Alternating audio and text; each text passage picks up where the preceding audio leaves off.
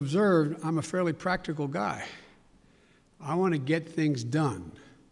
I want to get them done consistent with what we promised the American people.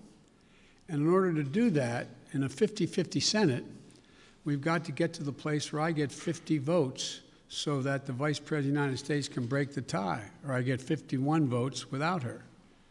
And so I'm going to say something outrageous.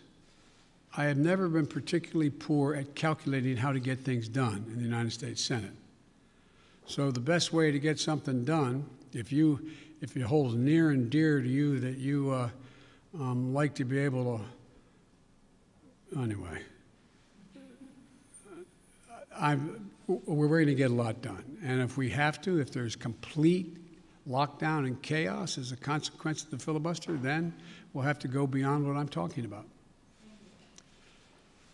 Okay, hang on. Sorry. Oh, Ms. Kim. Thank you, Mr. President. To follow up on the filibuster, so do you believe it should take 60 votes to end a filibuster on legislation or 51?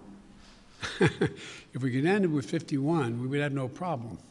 You're going to have to, the existing rule, it's going to be hard to get a parliamentary ruling that allows 50 votes to end the filibuster.